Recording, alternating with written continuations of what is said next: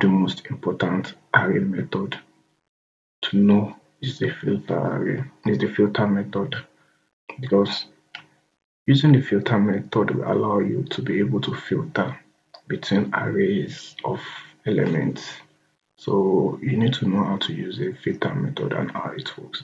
Using the filter method will allow you to filter an array based on the condition passed into it. So what I mean by this is, so let's say we have an array of let me say student fees, So let's have an array like, okay, let's say for instance this is 2000. So another student paid in 6,800. Then maybe another student is then 1,050. Then maybe let's say now let's mix it together, like some students they let's say some student owes, maybe student owes 550. Then another student owes 789.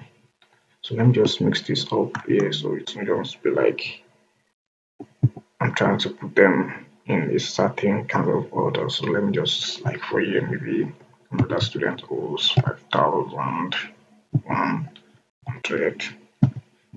So this is just something random. It's not actual information. It's just for us to see how filtering works.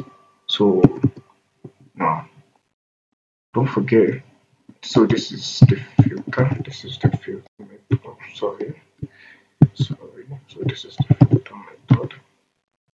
Similar with the map method is the filter methods too, except the fact that they do different things. So the filter method also takes in three arguments: the current elements we are iterating, the index of the current element, and the array that we are working on. In most cases, you might not be needing the array.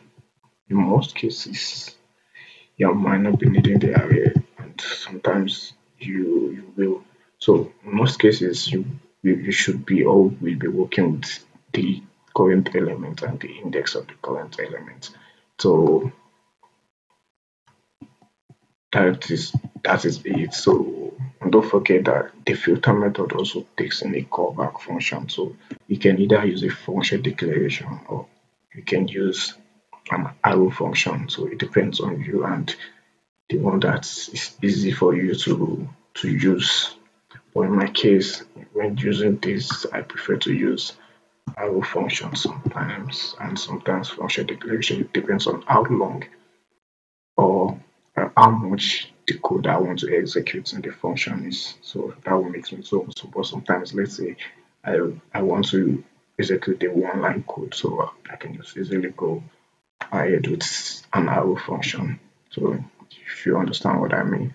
So let's say we want to use a filter on this now. Let's say const students O, students are on the school. So we can do student fields dot filter. Then we pass in the arguments. So if I'm using arrow function, I can pass in fields. Then I do this. So let's say we want to filter students that O, which means the students that are in the school, and we can just do fee less than 0. Sorry, wow, let's make a mistake here.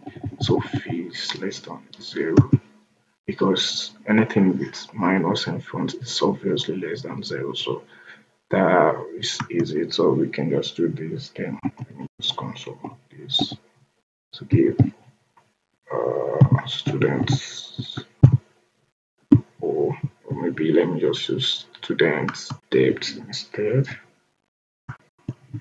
So students depth. I think that should be easy. So let's just do this. So you see, it's going to return an array to us. It will return an array. So this filter, using filter map, it's just like we're using a for each. So it's filtering, so it will iterate on each of the elements in this array that we created. So it iterates on each of them. So it will now pick out only the elements that passed this condition, and the condition is v less than 0. So if they are less than 0, so it passed them, then it creates a new array from it as long as they meet with the condition here. So let's say another instance, we want it to only give us the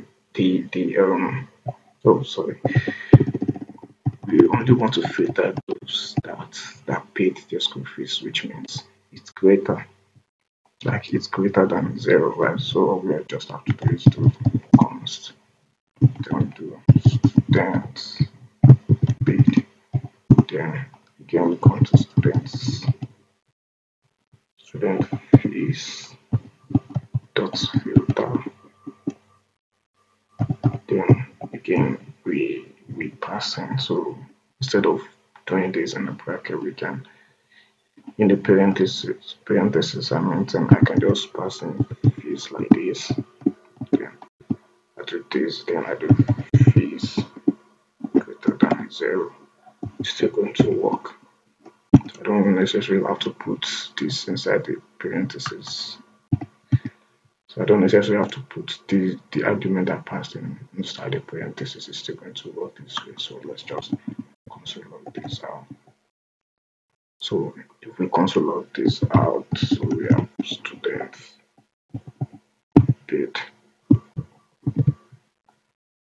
So you see, it's separated the student that paid from the student that doesn't paid, which is this one, student debt. So this is just a basic understanding that will help you to know how filter works with an array. So just to recap what I said, filter is used in filtering out an array based on a certain condition. So we have to give it a condition when we are calling when we are using the filter method. This you need to like pass in the condition inside the callback function that we are going to execute. So the filter works as long as this condition is met. So if the condition is not met, it's not going to give us any result. So let me say, for instance, let's say here we do greater than or equals to, okay, so just leave this like this. Just come here, we do greater than or equals to, let me see the amount that is not here. Okay, there's not 7,500. So sorry, let me just see. So it returns an empty array for us because this condition that we pass here, which is fees, must be greater than or equals to 7,005. So after it iterates each of these, it doesn't. There is no element that meets with this condition. So that is why it's returning an empty array for us here. So I hope with this you'll be able to understand how filter works. This is just a brief and basic examples, and very soon we're going to be working on the project whereby we're going to use the advanced feature of filter, whereby we're going to be using it to filter a lot of objects, a lot of arrays that we got from a fetch API, that we got from an API application. So you will see more. So I would advise you stay tuned to this channel, like, share, and subscribe while you wait so you can learn the advanced part of using the filter, how you can use it to get different things, how you can use it to filter how you can use it to filter stores in your projects. So thank you for watching.